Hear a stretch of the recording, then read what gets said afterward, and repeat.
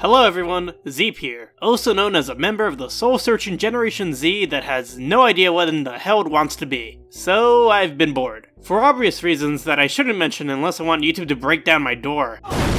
While under this puncture, I decided to download the app TikTok, a popular application surrounding my age group of college kids. Essentially the modern era's version of what Vine used to be, but with what I'd argue a more diverse array of creativity and personalities. And the stuff I've found on there has been weird to say the least. I have hemorrhoids.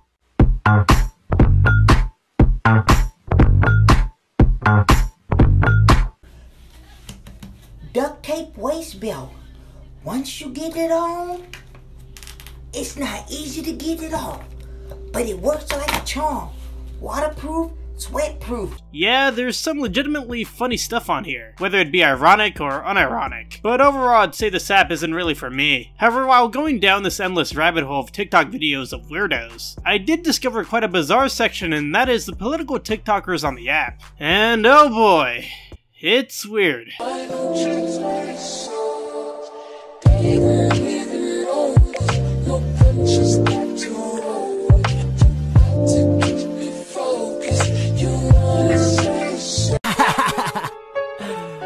Trigger warning. I exist. I love Trump. Hey, I'ma vote Trump 2020, Trump 20. There's something really jarring about watching someone bring up such serious conservative talking points while pop music plays in the background. It's uncanny.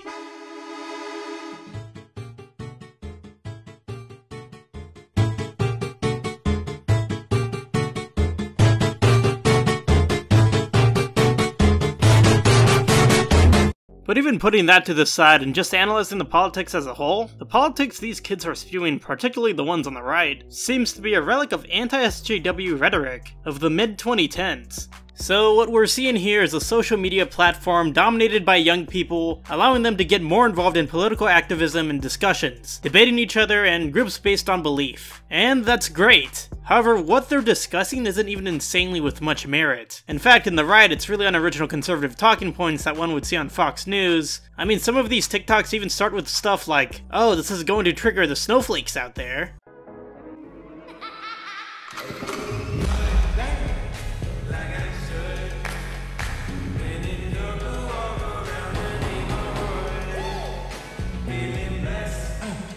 It's hilarious in a sad type of way. It's, in my opinion, a form of free speech that perhaps I'm not too accustomed to hear from. However, recently there has been a growing retaliation against these TikToks by far-right groups now invading the app, depicting the talking points of conservative TikTokers such as Nick Videos as not far enough in their ideology, and just plain vanilla in the videos they're pushing out. And honestly, I can see their argument.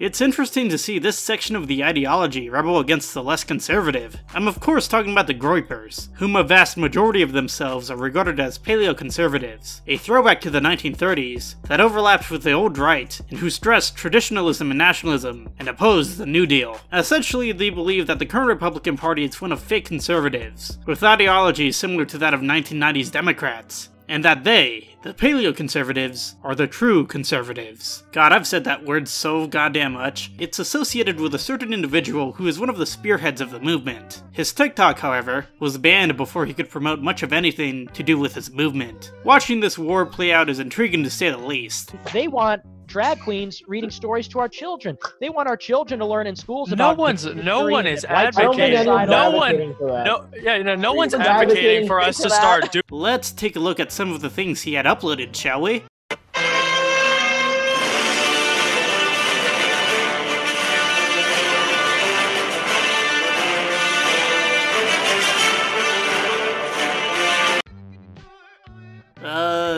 Yeah. Something about this video gives me vibes similar to that of this image.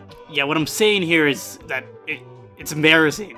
Sure, they may not be arguing the exact same points as these individuals, but the movement seems to not be doing too well on TikTok. It throws me back to the YouTubers who would make videos and compilations of, quote, poning the libs? Except this time it's poning Ben and Charles Kirk. For them there is a higher purpose in doing this, I understand that. In their idea, they're saving Zoomers from beta conservatism, but in reality I think the movement on the app is lost, with TikTok banning their leader, and a lot of their talking points being seen as very far right. It's really hard to appeal to the masses with their ideology. The politics one in regards to the app mostly focuses on gender issues, and if we're judging by the metrics of Gen Z, Generation Z finds themselves more progressive than past generations, or at least they say they are. According to Teen Vogue, Generation Z is the least partisan, with 1/3 of them defining themselves as independent, which in regards to TikTok can prove to be quite dangerous, with young independents being impressionable. In the modern era of disinformation, spreading it can prove to be extremely harmful. A person with a large following on the platform can encourage false talking points or fake news coverage. Sure, the target audience for TikTok may be middle schoolers, but that may be part of what I consider a long game. Said kids would be indoctrinated into a particular form of thought that they may never get out of due to said app. Essentially, it's a bunch of brainwashing and echo chambers. However, I will admit that this is a problem with social media as a whole, not exactly TikTok's fault. At first, I thought there wasn't really much of a point when it came to these political TikToks, and what seems to be a war between various forms of the ideological compass. The division in politics is a difficult bar to get over, and what type of influence will a 5-second video have anyways upon society at a larger scale? But then I realized,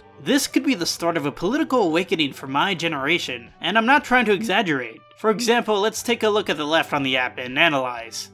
Whatever you say. Okay, not you. There's a lot of promotion here for the preferred candidates and for preferred movements. I guess there is some sort of importance when it comes to these TikTok videos. The app provides an arena of discussion whether it be cringy or not. Sure, these videos may be hard to watch, and sure it may come off as nothing really being said, but it is a hive mind of what the future may look like in regards to politics. It may be funny to state, but we might be seeing future senators and presidents on this app. We just don't know it yet. Discussion and debate is key when in terms to politics, and hopefully this app encourages voting in the coming elections, so that Generation Z is heard loud and clear at the polls. Maybe I was being too hard on the app, because the way it encourages forms of discussion is beyond noble. Daddy. Yes, baby. Time and play with me. Pretty please. With pleasure. Whatever baby doll wants, baby doll gets. Okay, yeah, never mind.